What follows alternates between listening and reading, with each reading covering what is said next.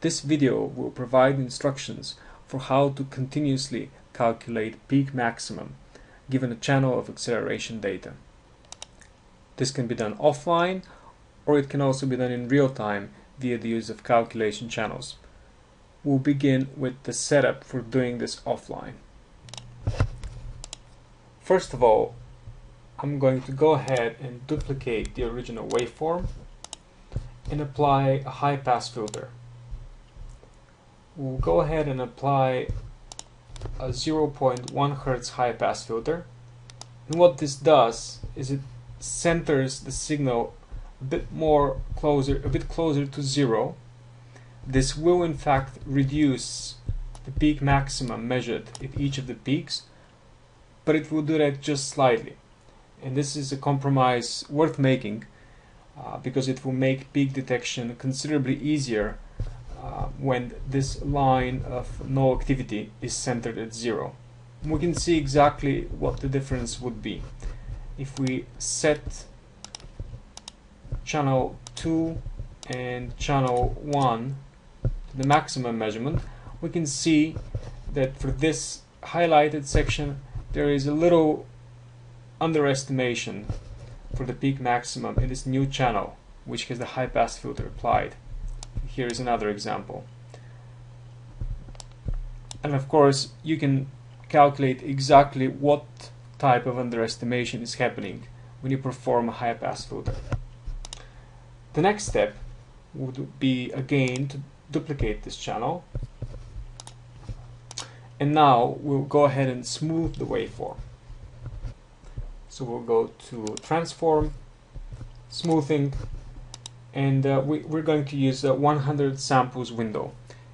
This waveform has been acquired at 1000 samples per second, so this essentially means a 0.1 second smoothing window. This further underestimates the peak maximum measurement,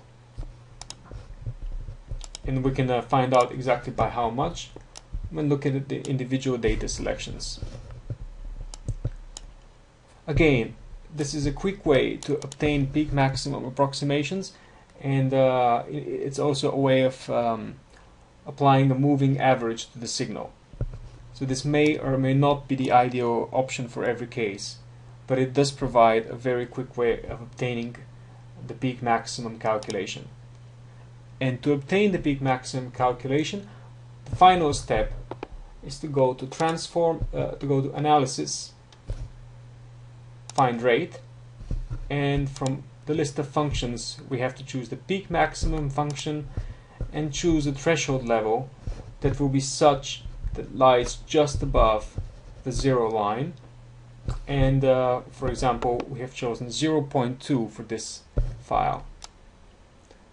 Click OK, and now we have a new waveform, which is a staircase plot where the value changes with each new peak maximum measurement. We can also perform all of these steps offline.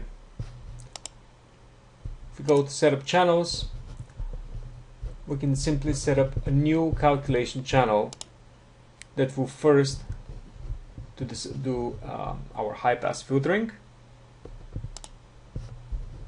So we'll perform a high-pass filter at 0.1 Hz. Then we have another channel, and this channel will perform the smoothing. It will be at 100 samples. It will take data from the filtered channel, and finally one last channel to perform the rate function. It will take its data from the smoothing channel. Again, it will use the peak maximum function, and we have to manually enter the threshold level. And that's basically it. In this fashion, you can obtain a calculation channel that will give you the same result as what we see here on the bottom. If you use a function such as the network data transfer functionality, then you can only send this channel of data to your application, and you will receive an update of the peak maximum values upon every change.